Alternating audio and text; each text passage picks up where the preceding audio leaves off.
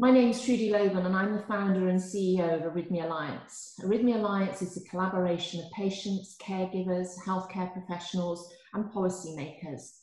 And we want to bring to you today education so you can better understand living with arrhythmias. I'm delighted to welcome Professor Hugh Calkins, Medical Director of Arrhythmia Alliance. Professor Calkins is based at Johns Hopkins in Baltimore. Welcome, Professor Calkins. Thank you for joining us. Thank you, Trudie. It's good to be here. Thank you. I have a variety of questions for you from our patients. A lot of them very worried, very anxious. So if we could just go through them, and I know your expertise will be invaluable in reassuring the patients. The first question I'm going to ask about devices. What is the difference between an ICD, an SICD, and a pacemaker? So let's start with a pacemaker. A pacemaker is a fairly simple device that was developed initially in the 1960s, but it's a device that keeps your heart rate, it prevents your heart from going too slow. So there's a small generator, a small, about the size of a 25-cent piece or something like that, or a small can that's put under in your subclavian region. And then there's one or two wires that get thread down into your heart and it paces your heart. And its purpose is to keep your heart from going too slowly. Your heart rate normally should vary from, we'll say 60 when you're resting to 150 when you're exercising. Some people develop a condition like heart block where impulses can't get from the upper to the lower chamber. And then their heart stops or it goes 10 beats a minute and they get lightheaded or dizzy. So those are the types of patients that could benefit from a pacemaker. But it's a very common device. They've been around for decades. They're extremely reliable, extremely straightforward to put in, either on an outpatient basis or you spend one night in the hospital. So that's a pacemaker. Now, a defibrillator is like a pacemaker in the sense it's put in the same way. You make a little incision under the collarbone, under the skin. You thread one or two wires into the heart. The wires are a little bit thicker. But a defibrillator not only treats slow heart rhythms like a pacemaker, but it also treats fast heart rhythms, something called ventricular tachycardia or ventricular fibrillation. If you get a runaway heartbeat where your heart's going over 180 or 200 beats a minute, a defibrillator will either try to stop that runaway heartbeat by putting in extra beats, pacing your heart very, very quickly, or it gives you a shock, a jolt to get you back to normal rhythm. So a defibrillator is both for slow heart rhythms, but it's really put in to prevent sudden cardiac death or sustained VT, these runaway lower chamber rhythms that we see in patients that have underlying types of heart disease. Now, the third part of the question was an SICD. An SICD is a subcutaneous ICD. So it's a defibrillator that's designed to prevent sudden death and treat rapid VT. And it does so by giving a shock. But the device is totally outside the thoracic cage. So it's under the skin, but it's not inside your heart. You don't thread it through veins into the heart. There's a generator that's put in your axilla under the skin in your armpit, if you will. There's one wire that gets run along your sternum under the skin, and it will give a jolt between those two. Now, an SICD it doesn't function as a pacemaker, so it's just designed to treat the fast heart rhythms.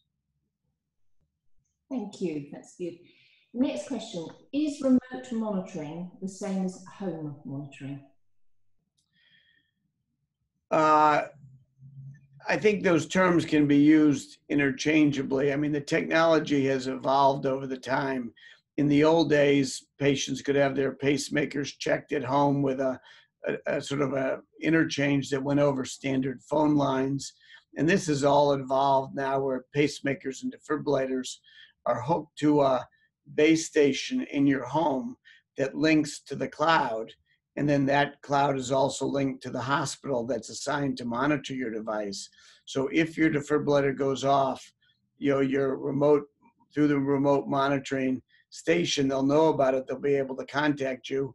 Or if there's a problem with your pacemaker, And also a lot of the routine follow-up for pacemakers and defibrillators.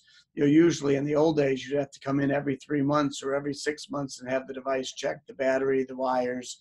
Now all this can be done with remote monitoring or home monitoring. I would think those terms are somewhat interchangeable, and they both make life more convenient for the patients, but they've also been shown to improve outcomes, by getting the doctor and the patient connected quicker. If there's a fault with the system, if you have an arrhythmia, it actually has been shown to improve patient care. So this is really the way of the future, is more and more remote monitoring. And that's even before the days of COVID. Now with COVID, we don't want anyone in the hospitals if at all possible. So this remote monitoring is becoming all the more important. Certainly the patients that we hear from that have got the remote monitors, they feel so much better. They feel as though they have the doctor at home with them, that they know they will be contacted if there is anything. And so, yeah, patients actually welcome remote monitoring. A patient has heard of catheter ablation for AF, but what other ablations are there and for what conditions? Well, most cardiac arrhythmias can be treated with catheter ablation. And if we think about how catheter ablation developed, the first arrhythmia to be treated, or the first target for ablation, was the AV node. If someone has AFib with runaway heartbeats and you can't treat the AFib, can't cure the AFib with catheter ablation, you can do a palliative procedure where you zap the connection between the upper and lower chamber, put in a pacemaker, and that prevents the AFib from causing that patient to go 200 beats a minute or so forth. So that's an AV node ablation that was developed in the early 1980s. It's been around for a long time. It's a very simple, straightforward procedure, generally performed in elderly patients. Now, the second arrhythmia, the second and third arrhythmia that the technology was developed for was for treatment of PSVT and WPW syndrome. So PSVT is a runaway heartbeat that young people get, either kids or young adults or middle-aged adults. Really could happen at any age. And it's like AFib, where your heart goes very, very fast, but it's different from AFib because it's due to a short circuit in the heart and a runaway heartbeat, where the heart will suddenly go 200, 220 beats a minute, and it's dead on regular. It's like a runaway pacemaker. You're going along beat, beat, beat, all of a sudden, beat, beat, beat, beat, beat, beat, beat, beat, beat. And unlike AFib, which is irregular, beat, beat, beat, beat, beat, beat, beat, beat, beat, beat, beat, beat, PSVT is beat, beat, beat, beat, beat, beat, beat, beat, beat. It's like a metronome, a very fast metronome. And PSVT is caused by an extra connection either in the middle of the heart called AV node reentry, or an extra muscle fiber connecting the upper and lower chamber called an accessory pathway, or WPW syndrome. And these types of catheter ablation procedures were developed in the late 80s and early 90s, and they're now the standard of care. They're 98% or greater curative. The success rate is fantastic. And unlike AFib ablation, which is palliative, it doesn't last forever in all patients. For PSVT, you do the procedure as an outpatient, it's curative. That patient will never suffer that arrhythmia again.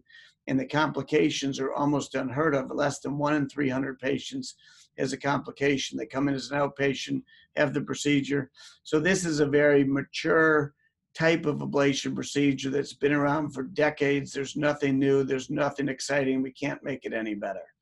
Now, the fourth arrhythmia where catheter ablation was developed was for atrial flutter.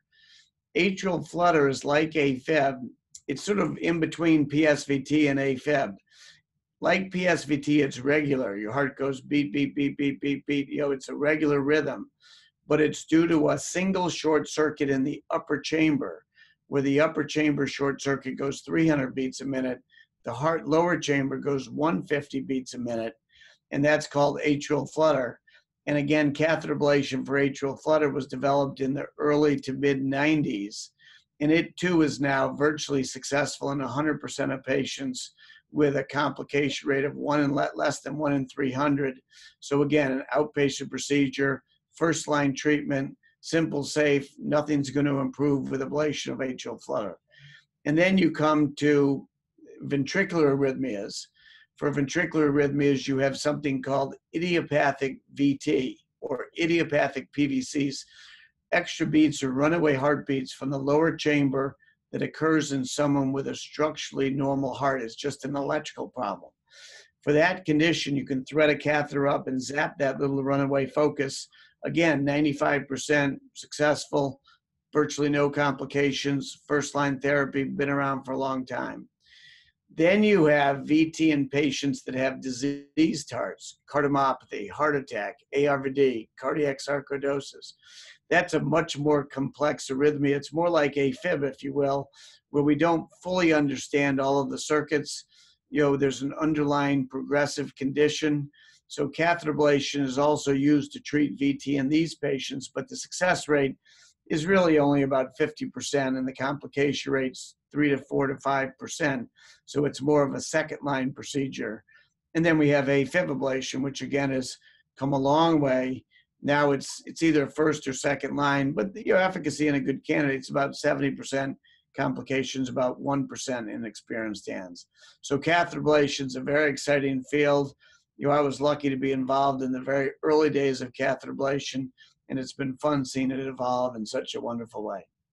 It makes such a difference to patients living with the various arrhythmias, and it can almost restore them back to just active lives for some of them, isn't it? Well, particularly for PSVT and atrial flutter, where it's literally curative, you can say, you're cured, have a nice life kind of thing. You don't have to see me anymore. That's different than VT in someone with a diseased heart or AFib, where 5 years later, the AFib may come back. We're fighting Father Time. Yeah. Well, certainly for some patients, it's fantastic.